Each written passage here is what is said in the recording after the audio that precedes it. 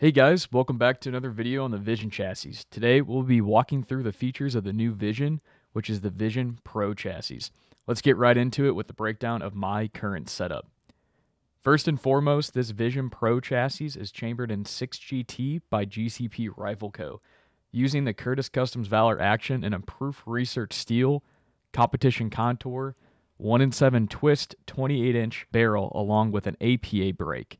TriggerTech diamond trigger, Hawkins rings, and a Leopold Mark V HD 7-35. If you want to snag one of these, GCP is the sole dealer of these in the United States, and they are based out of Florida.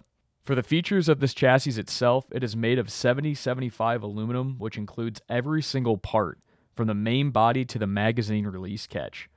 The walls have been made thicker, and a lot of material has been added to any weak points, which makes this a really durable chassis. Further, they moved the barricade stop as close to the magazine well as possible. By doing so, it achieves a very good balance point with a full 26-inch barrel. The balance point is just 3 inches in front of the barricade stop, and as a result, does not require the use of weights in order to achieve a good balance. Some other features are the thumb rest. It is a little bit wider than the original Vision chassis, which I like, and the location of the thumb rest can be adjusted to different sections on the chassis as well, which there is 2 thumb rests included when you get it. The forend does include a full-length adjustable ARCA system for those who are running current ARCA acceptable bipods, tripods, or other systems, and will allow you to move them up and down the entire length of the forend. On the bottom of the forend, it does have RRS lock interface as well too. Inside, it does have bridges to make it even stronger. For the side, it does have 11 M-lock slots on each side, along with QD sling cups on the forend and the buttstock as well. Moving to the top, it does have drilled and tapped holes for mounting top covers or an NV bridge here, and I have the full length and it mounts very flush to the entire system. You can see aside from the screws itself, it does have little retaining pins for more durability and alignment. The Pro forend does use proprietary internal weights made by Vision, but can also utilize other external weights via M-lock slots on the forend. On the very bottom, there is a separate channel milled out to accept what Vision is calling sticky bar weights. They are made in both brass for an added 8 ounces or so, and from aluminum, which don't weigh much but add a lot of extra grip.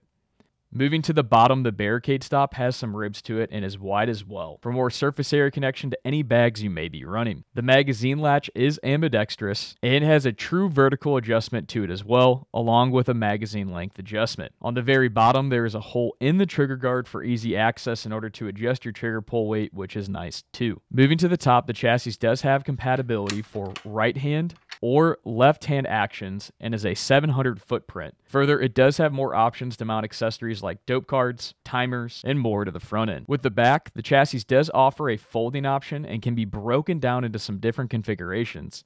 For example, into a backpack like seen here, which is pretty nice. The buttstock itself offers a lot of options as well. Starting off with the butt pad, it does have quick adjustment, so there's no need to unscrew anything if on the fly trying to change the location of where you need to adjust it to. An adjustable cheek rest with a wide range of vertical and horizontal movement. By unscrewing this here, you can adjust the vertical. And for the horizontal, the internal screw found inside the cheek piece itself. It does have enough clearance as well if raised to the very top position to get inside and clean your barrel, which I like because you won't have to remove the entire cheek piece assembly. If you end up ever wanting to, it's very simple. You just unscrew this right here and it slides right out. The bag rider itself on the bottom is wider than the Gen 1, which I like a lot, and is adjustable. One thing I did notice is that they added a tiny cut for the cheek piece and the bag rider, so it gives a little bit more durability to it. The length of pull is adjustable by again unscrewing this nut to loosen and adjust where you need it to. As far as weights go, the butt pad actually has space to add internal weights, which you can see here. There are 2 more vacant spaces in the skeleton of the buttstock, which Vision is making 2 more types or sizes of weights to fill those voids. So all in all, there are 3 different types of weights in just the buttstock alone, and as of this video, they are for pre-order, but depending upon when you are watching this, they might be available now. Overall, the buttstock is great for many different configurations you will need to adjust it to, you as the shooter. The chassis by itself is 5.5 pounds. The max barrel diameter that can be used is 1.350 inches, and the overall length is 37.8 inches, depending upon the adapter block, which we will get to in a minute. The forend length is 18.9 inches. It is compatible with AICS, AW, and AX pattern magazines, and the grip itself is compatible with any AR-15 style as well too. For the adapter blocks for adjusting the length of pull even further, they have a short with 3 adjustments: 12.24 inches, 12.72 inches, and 13.19 inches. The medium they offer is 12.8, 13.3, and 13.8 inches, and the large is 13.15, 13.6, and 14.09 inches.